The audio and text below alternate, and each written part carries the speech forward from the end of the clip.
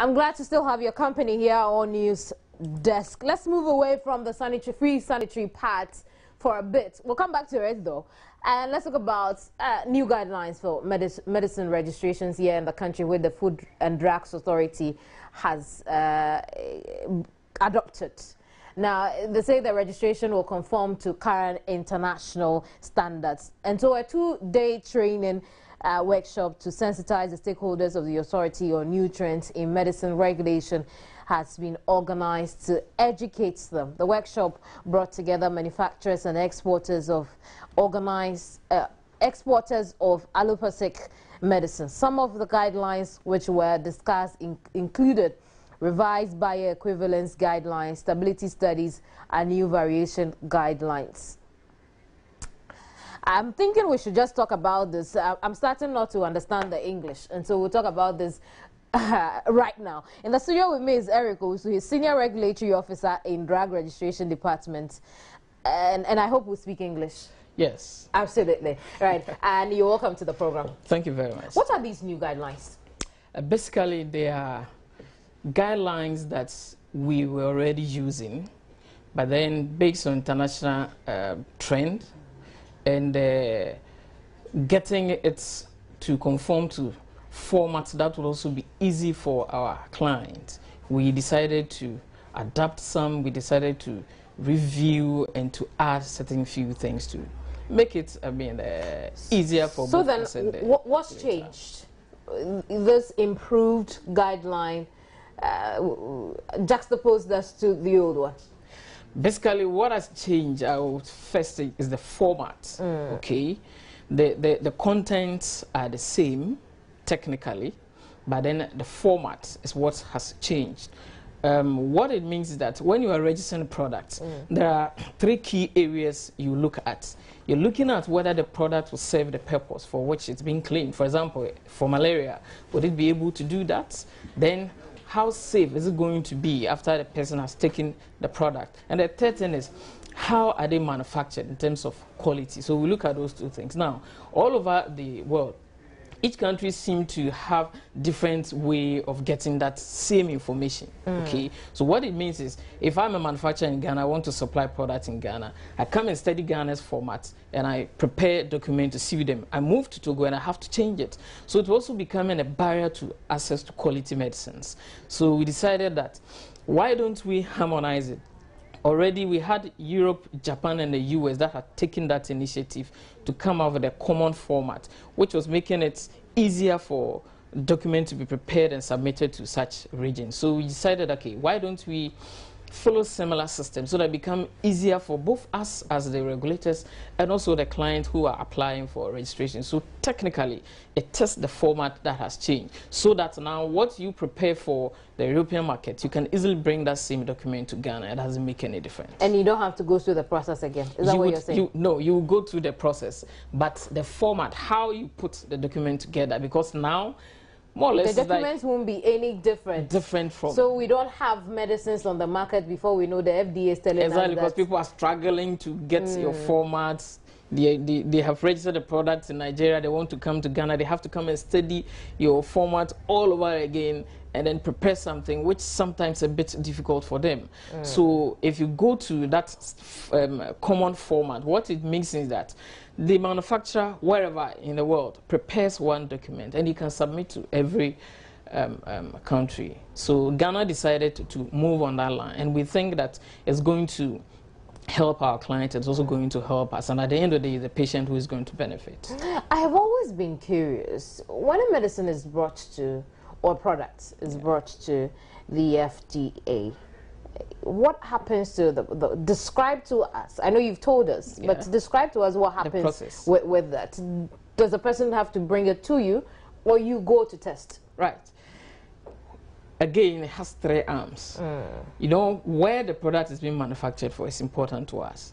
So we had a team, we have a section of our institution, that's the inspectorate. They would go to where the product is coming from and then go and inspect. Now, the clients bring samples of the product and he adds documents to it. When it comes, our laboratory will also pick that sample they will take you to the lab and analyze. Then another key aspect is all the data and the studies that the person did on the product before concluding that it's a good product that can come onto the market. That is also submitted, and then it's also reviewed by an expert committee. So we put all these three together. We look at the documentation supporting of the product, we analyze the product, and then we go to where it is manufactured to also look at how it is done and the environmental condition under which it is done. These three decisions are put together before we can make a conclusion that this product is good and is safe for use. So it is not as though someone brings you a few samples and then no, it's not a straightforward thing. Yeah. I see. So with this new guideline we are adopting, how long before a medicine is registered here in the country? Because we've had situations where medicine manufacturers or importers have said, we are doing the process. We just put the medicine on the market. It doesn't mean the medicine is fake. Exactly. The point is that until these three decisions that I described to you are concluded, I cannot be sure of the quality of the product. And the manufacturer can also not say so as far as our market is concerned.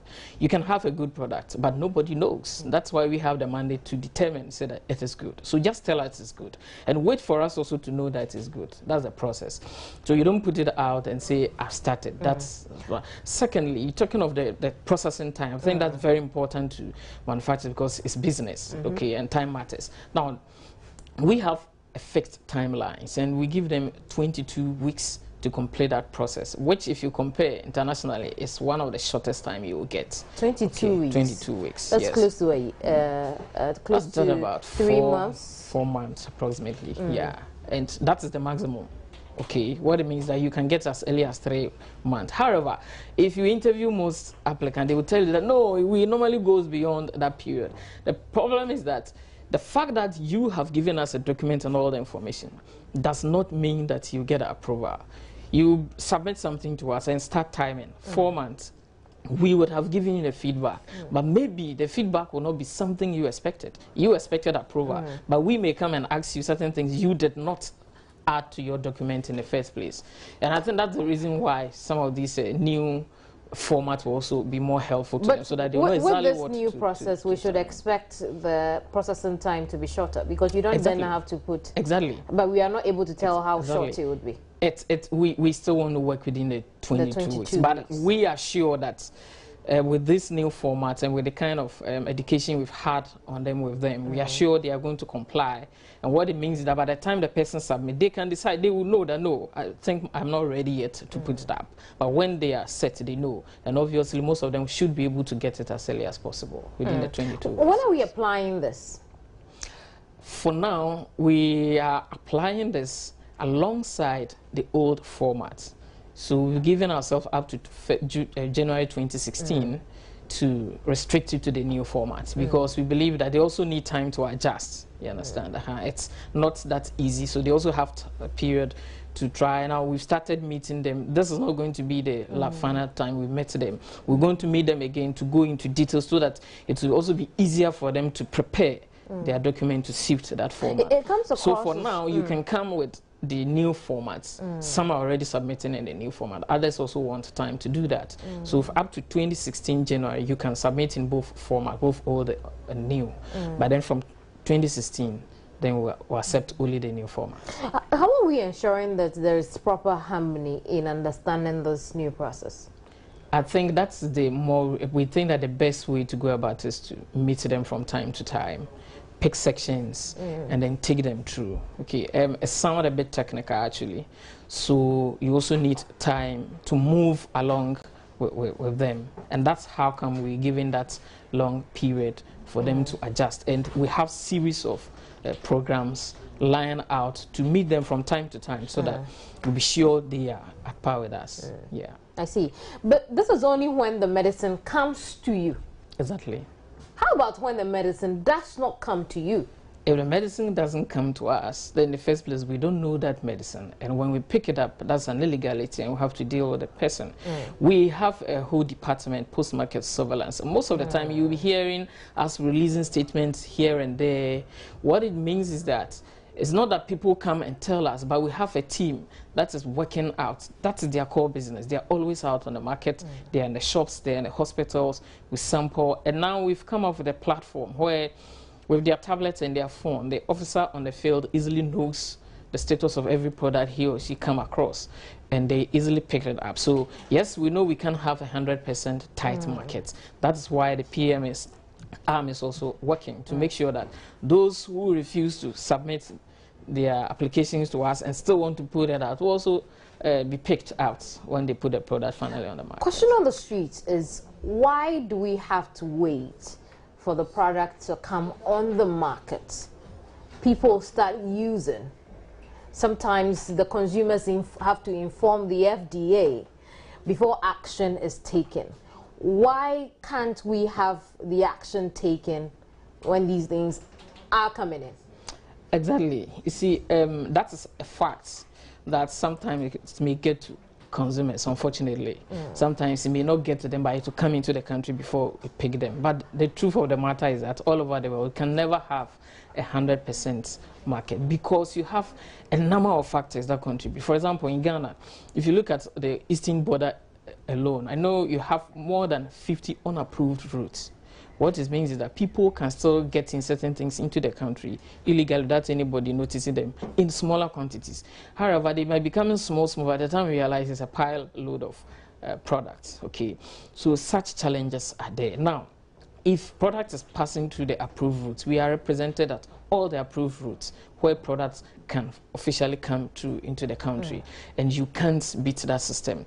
People smuggle them in, and I mean, when it comes to smuggle, you and I knows that there can never be a time where you would 100% prevent smuggling. It will get in before you pick it. We think that the most important thing for us to be able to have a system that will easily pick such things out when they get in, and that is why we keep improving and working on our systems to make sure when product sneaks in, we are able to pick them up as early as possible. So we also need clients, we need consumers. So sometimes when the products are sneaked in, you pick them up before they get to.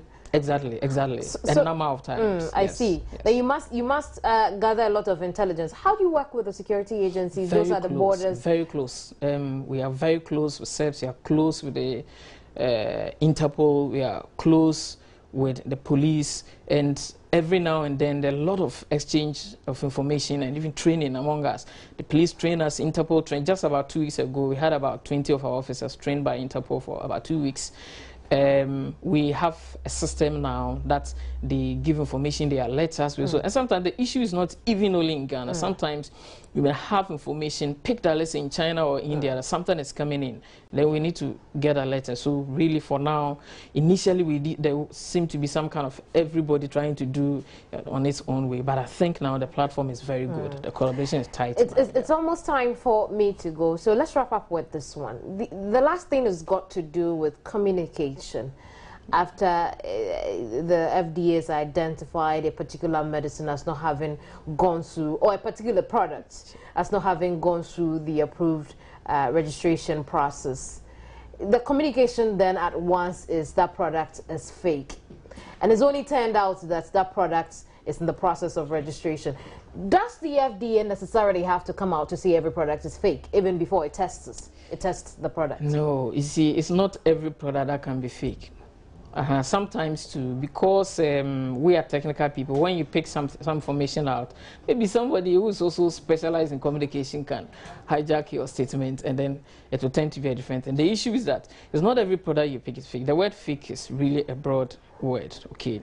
We are more comfortable saying that the product is not registered than using whether fake, counterfeit. Yes, you can have the product fall into any of those categories, but we are more comfortable saying that we don't know it. We haven't registered it. It could be bad, it could be good, but we don't know it. So I agree with you, communication is poor, but sometimes you look at how extensive the product has been distributed, then you just know we have to come out. You have to cause fear so and panic. People can identify the product so they don't use it. Okay, so we are always focusing on the patient. There are times that the number of times product comes out, but we don't even come out because you have blocked the product from getting distributed. So there's no need to. Perhaps the FDA has got a little too comfortable with using the word fake.